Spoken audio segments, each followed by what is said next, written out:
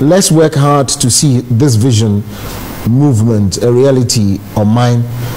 This should be our topic all over, from media to grassroots.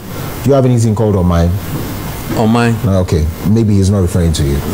Okay, that's fine. So the Koranteng is still here. There are a lot of questions I need to ask you, know me, but there's a big one that has to be taking 2 million each from NDC and MPP, which is constant with them.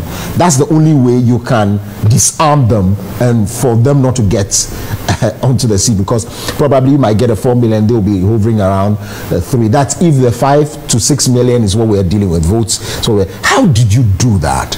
Is it still the talk? So now, so let's change the paradigm of your perspective. So how many people were registered going into 2020? 17 plus, 17 million plus.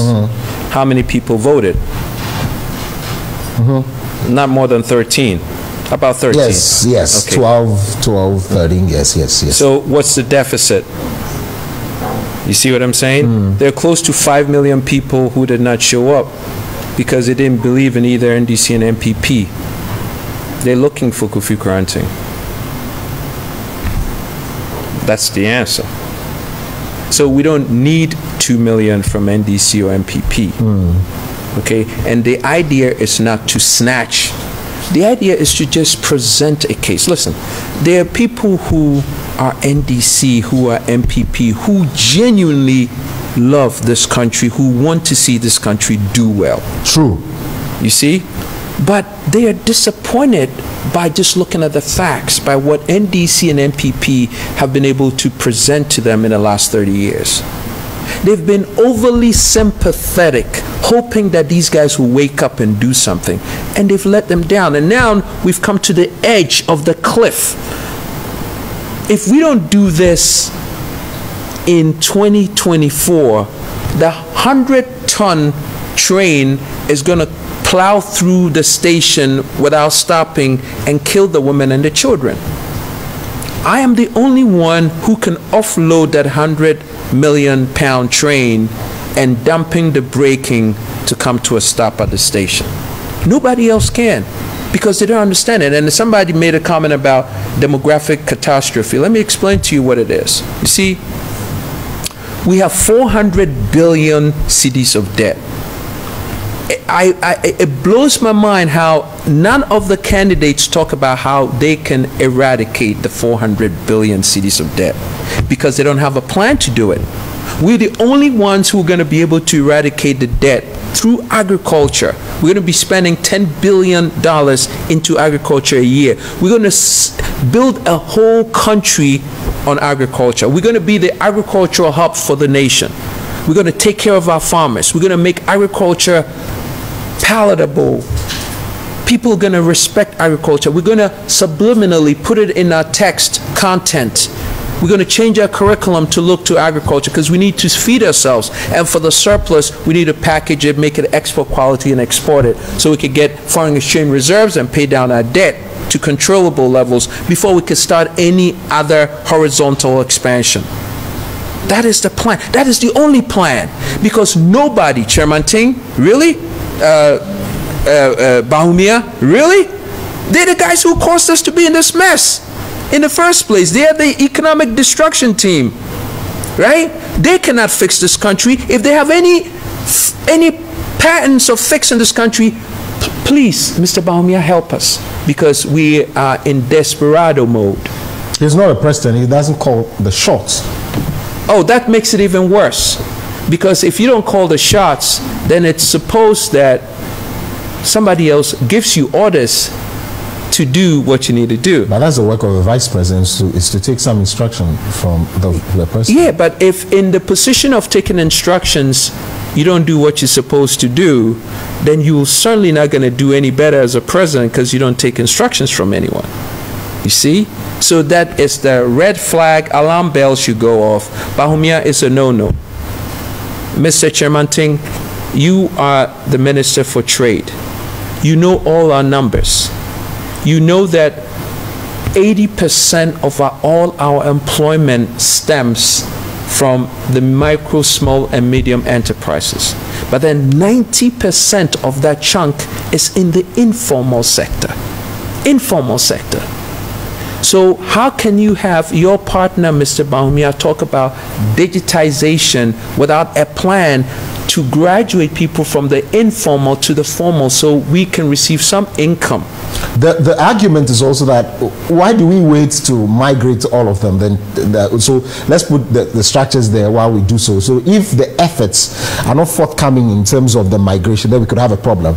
So he says we cannot also wait for the entire informal sector to be migrated and transformed into the formal. Before then, we put together these things, and that's I think it's a very that's a failure. Plan. But really, so it's when we do not migrate to them that's where the problem. Yeah, but then you could sing that song forever. It doesn't take 6 years to be in a position. Listen, we're still less than 30% of the people who work paying taxes.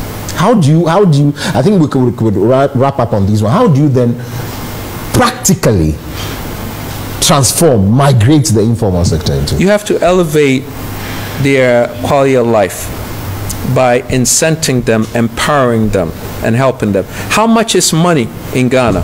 Money is very expensive in Ghana. People are not open to credit facilities to expand their business, right or right? So if a person genuinely wants to, you have created an environment for a person to elevate from the informal to the formal. How do they do it? They can't do that through expansion and putting systems together. That costs money. If the financial institutions have been created, you bring us to the same people who created the mess are now using the mess as an excuse, because if you allowed the financial systems to function and you went in with the 25 billion cedis to decimate it, instead of reforming it with 9 million, they said that was a better option. Because even a 9 million... That's an idiotic option. And the reason is, and let me tell you, because listen, let me tell you why it's an idiotic, because now you have decimated that. You have dispositioned people who were feeding off that system, which was not good. You have killed that system. So now how did they feed? And you have created a whole market for a foreign company that is Momo to come in and take the chunk through Momo, and then you sit back and you say, oh wow, there's so much money going through this system that I created, so let me go back and come in with e-levy to break down. It's called a payment aggregator. Momo, MTN is a payment aggregator between the informal and the banking system. So you come in and say, oh, let me take some money from them, and then a system that you, the Bank of Ghana, could have created for your citizens. Why did you not see that it was an opportunity for you to manage that financial sector that was maybe perhaps through your own failure? You caused it. You know why you caused it? Because the Securities and Exchange Commission and the Bank of Ghana should have set systems and regulatory operations to make sure that only the people who were ready to go into the financial sector went. Did they do that? So what happened to Men's Gold? They killed people because people had their whole life savings into Men's Gold. And don't blame the people, because it was your responsibility to make sure that if people don't set up their financial systems right, they cannot serve the people. You allowed them to form, and then they took away people's savings. People have died from that.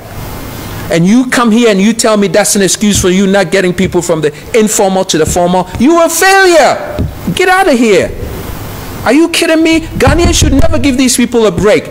They have decimated the economy of Ghana from the it's not even incompetence. It's beyond incompetence. Yeah, and you cost us even more with 25 billion. I see. Yeah, you see. Mr. Koranteng, I'm too sure I really do not know how we come about these things, because you see, Ghanaians are becoming more discerning every day. Yet, my fear. Yeah, you're a pessimist by nature. No, I'm not. Okay. No, I'm not. I'm a realist. Okay. I'm a realist. What I do is, as much as I speak to the minds of people, I have to accept the reality that the action is going to happen. And so what I do is to find solutions, very practical ones, and to ensure that even if it takes the radical steps to do that, I do that. So not to say, I'm only changing the minds and so I'm being optimistic and so it will not happen.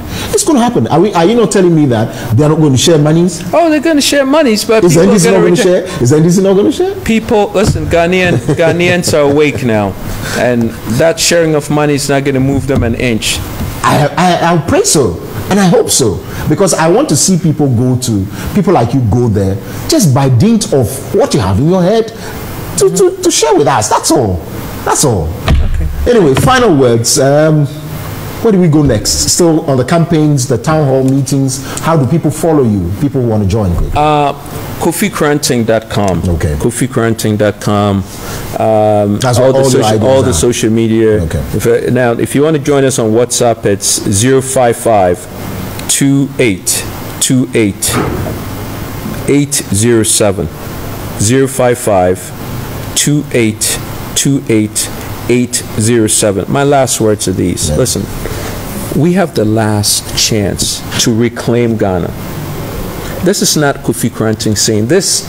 My passion at this point is beyond politics. My passion at this point is our survival. We have the last shot. This shot has got to be right. Because the people who've taken the shots for us, who claim they have taken the shots in our favor, look at what they did in the last 30 years and beyond. We just came from IMF from the 17th time. That in itself, it's a vindication of failure, a failed leadership. And every time they have an excuse, they justify failure and substandardness. We have a chance to change the course of Ghanaians. This is your destiny, and we ask all the diasporans, Ghanaians living abroad, to come and help us, resource and logistics, because we're fighting a fight with two behemoths who, yes, with their monies that they have amassed, they would do anything to make us insignificant. But we believe in your destiny. We believe in your hearts, that you will make a decision going into 2024 with the heart and the mind for the love of Ghana. Thank you very much and good morning. Thank you very much, and copy that name. Kofi Koranteng is a presidential hopeful for the 2024 elections. You love his ideas, you love his thoughts. Pray for him. Let's see how it goes. All right, we'll be here supporting. Thank you very much for your time. Thank you. As always. Thank you.